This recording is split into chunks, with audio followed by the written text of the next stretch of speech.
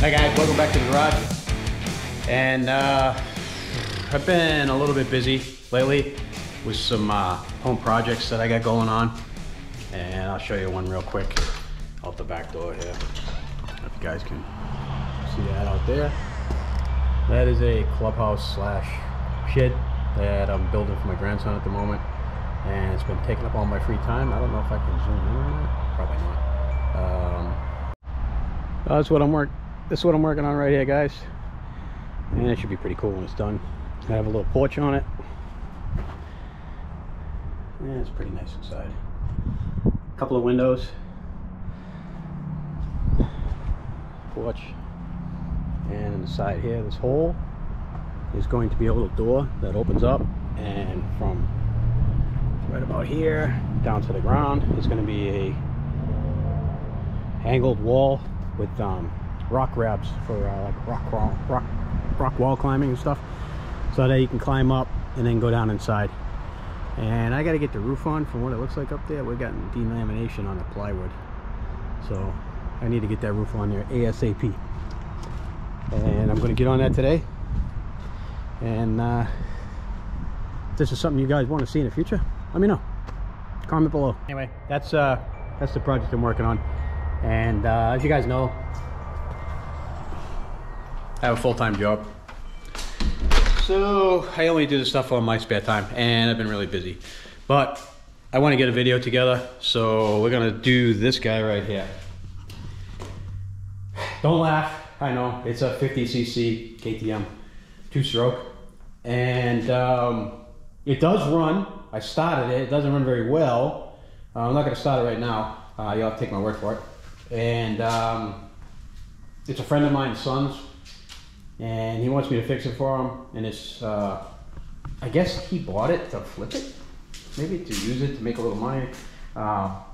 He's a pretty big kid. I want to say he's like 5'8", 5'9". height-wise, and obviously this is way too small for him, but he can't sell it until he gets it running right. And we can take a look down here. I mean, you guys can see that or not, but we're missing the boot to the airbox, and the carburetor doesn't sit very tight on that. I don't want to call it a manifold, but the reed boot doesn't sit very tight on there. It's kind of loose.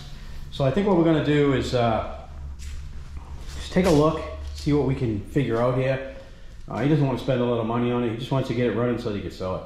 So let's get the stand, pull the seat off, and see what we're looking at here. Let's pull the seat off and see what we got going on up there. And from the looks of it, you have a brand new air filter. Not really sure how that connects. Let me grab a screw gun here.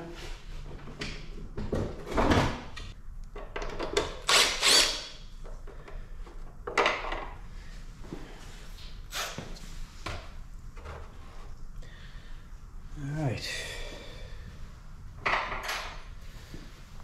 Well, as we can see, it's just a hole going in the atmosphere. And you're never going to get this to run right if you don't have proper back pressure. So let's take these plastics off. How are we looking here? Is that a screw or not?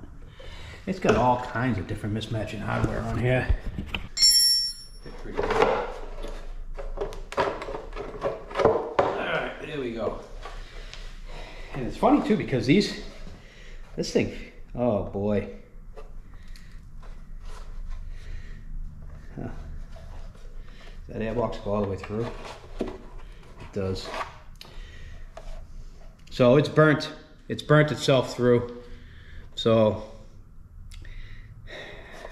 the airbox is never really going to work right. Yeah, I mean, look at how loose that is. Ooh, I can't see it. Look how loose that is. I mean, that's really not even on there.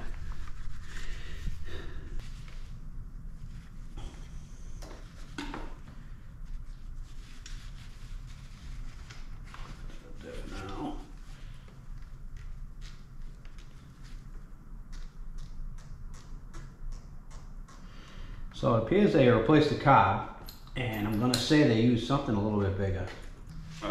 Let's put this on the bench. There's the carb. Put it on the bench for now. I think right now what I'm going to do is I want to take the reeds out of here and I want to look at them. So I'm going to pull that off right now. I got the reeds out, and if you guys can see here, you can see that you can see the daylight through there and daylight through there. So these reeds, I'm going to flip the reeds around to try to eliminate that, because they shouldn't be open like that. It should only be open when the motor's running. So that's one of the problems right there. Alright, so looking in there at the piston, I don't know if you guys can see it, but the piston looks pretty good. Looks pretty good. You got compression. I'm going to clean that out a little bit. And I think we're pretty good there. So let's go over to the bench and work on the other stuff. Well guys, we got a problem here.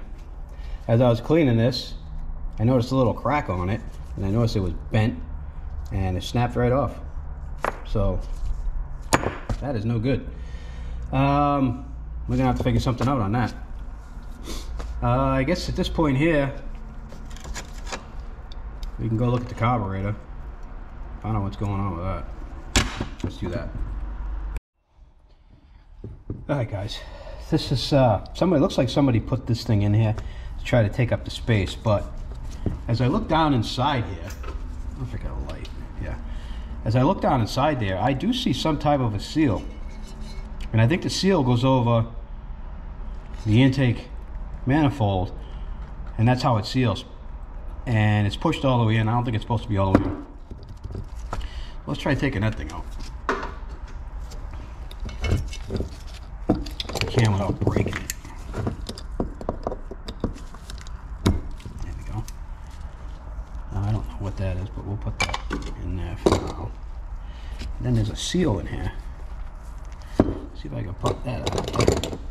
I'm pretty sure that this is supposed to go on that. And it is. And then you clamp down on it, and that's supposed to, well, it is a little bit big though, isn't it? Just going to take a hacksaw blade, and I'm going to saw down through this slit to widen it so that we have more clamping force. And let me stuff a piece of paper down in there, just to keep stuff from falling in there.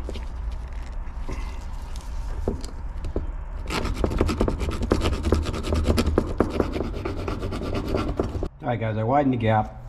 Let's see what it looks like on here now. Still too big. And this needs to take up the gap in there, so it's still too big. More needs to come out. And it is pretty tight. And I think we have engagement with the back of it, so we should be good. Let's see if I can tighten that up now.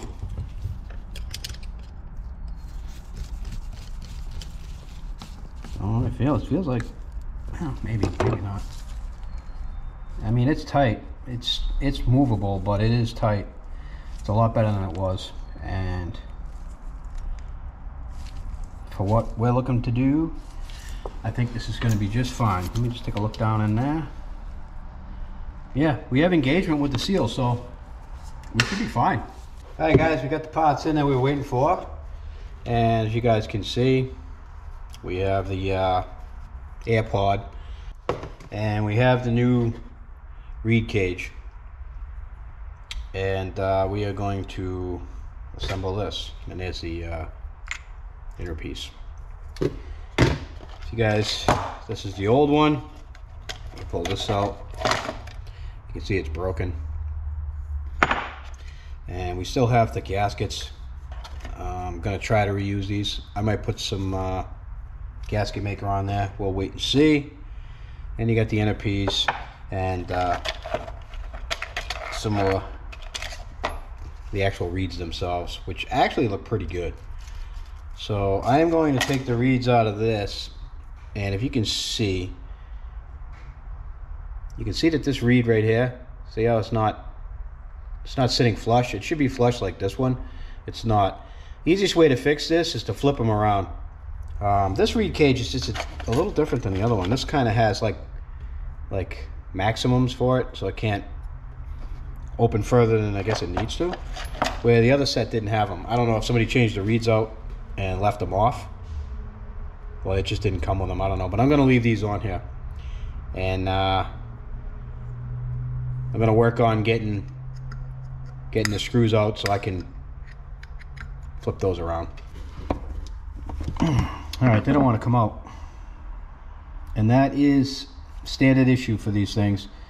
So I don't want to break this reed box.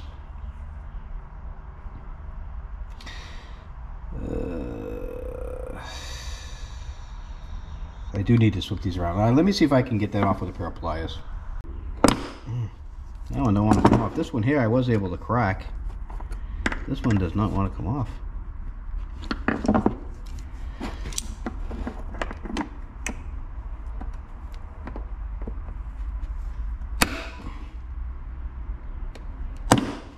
Let me see if I can take this screw out. Sometimes you can,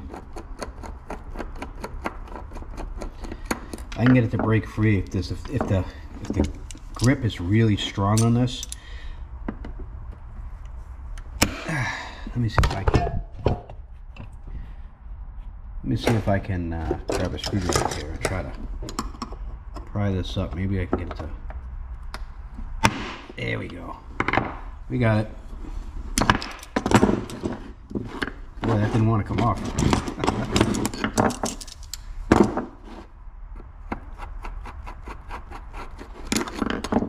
Alright.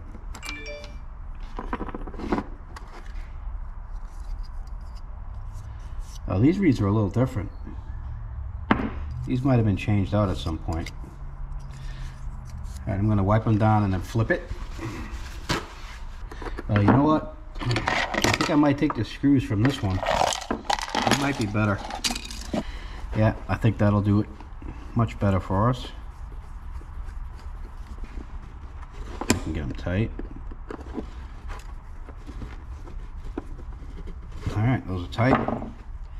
And as you can see now, there is no more gap there. So these reeds are closed properly, and when they open, they'll open properly and they close. So, all ready to go throw that thing back in. All right, I got some gasket maker on there, and I'm just gonna pop it in. All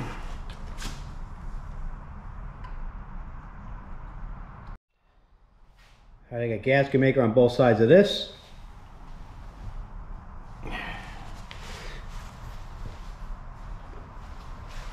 Make sure we put that in there before I forget.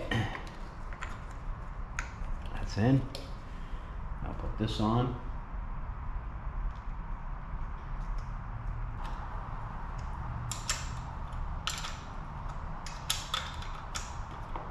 Alright guys, I can't get the carburetor in here. It's just not coming up far enough. It's hitting the frame, the top of the carb, which is right here. It's hitting the frame. So, this is not the right carburetor for this bike. I don't know who put this on here, but apparently it looks like it got a new twist throttle too. I'm going to cut the frame. I'm going to take a notch out of this frame. I mean, nobody's going to a jumps with this thing anyway. It's only a little tiny bike. So I'm just going to take the corner out here. Should be fine. Shouldn't be any structural issues at all. So I'm going to do that now.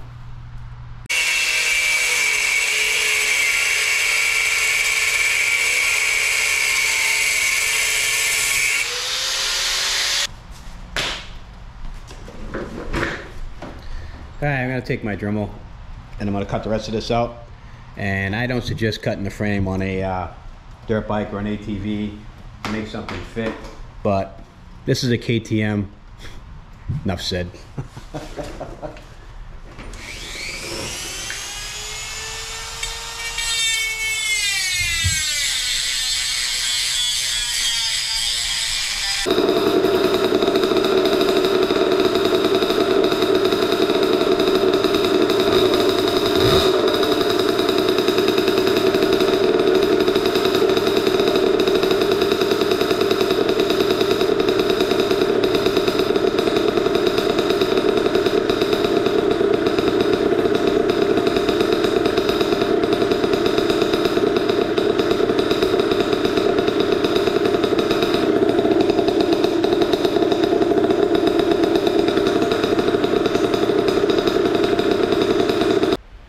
seem like the air mixture screw is doing anything, so it's probably got an air leak still.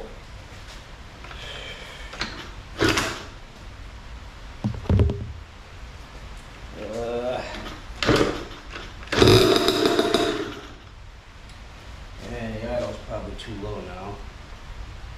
I did lower it, it seemed high.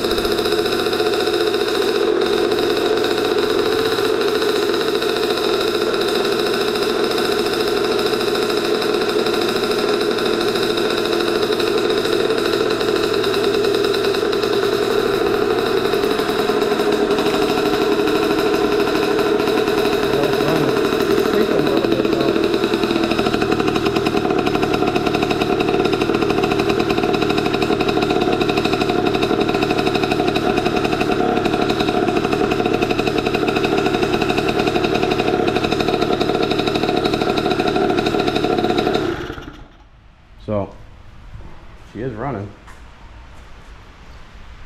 All right, I guess at this point we'll put it back together and call it a day. All right, guys, this one's over. Here it is. It's all together. It runs okay. It runs better than it did. It's a freebie. I don't own this. It belongs to a friend of mine's son, and he didn't want to put a lot of money into it. I think they just want to sell it because his son's outgrown it, and I think I got 30 bucks in parts into it. I don't know who put the carb on, but it's not the right carb. It should run good enough for some, 12-year-old to rip around his neighborhood on it and have some fun. Anyway, that's done. If you guys can see over here, the truck is back. Back from the transmission company, the transmission center. They quoted me $3,500. It ended up being $4,500. He said that I completely smoked the transmission. He'd never seen one that bad before. The torque converter was actually blue, and he showed it to me, and it was blue. So he had to replace the pump. He had to replace everything. Looks like I'm not selling that for a while now, but it still looks good. So there's that. But I don't know. It is what it is. I had to get it done. One of the other things that I've been working on, as you guys can see out there, is my grandson's clubhouse, and that is done. I know it's pretty far away. It's raining out right now. I'm not going to walk out there. I'll get some better shots of that later. Show you guys what it looks like when it's done. I'm in the process of painting it right now, painting the trim white, then I'm going to paint the body blue to match the shed over there and also to match the house. So that's getting done. So if you guys are wondering why I haven't posted any videos in a couple of weeks, and then I posted a video on fixing that, it's because I've been super busy and I've been dealing with my dad who has dementia and stuff. So it's been a full-time job on top of my full-time job on top of videoing. So there's that. Anyway, short video. KTM50.